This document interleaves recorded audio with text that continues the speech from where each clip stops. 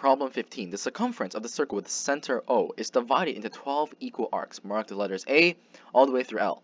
What is the number of degrees in the sum of the angles X and angle Y? So to do this, understand a very good property about circles. If this is the central angle and this were to be called an inscribed angle, then if this were to be theta, this would be 2 theta. So that's the relationship between an inscribed and inscribed and a center angle. So with this understanding, what can we say? We notice that this angle, I'll draw in red.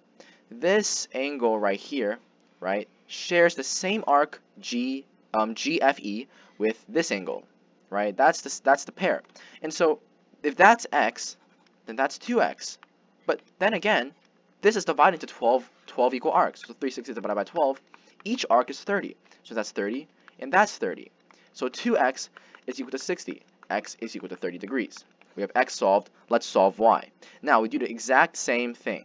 We do this arc. You see this angle? It shares this arc, but it shares it with this angle right here, the center angle.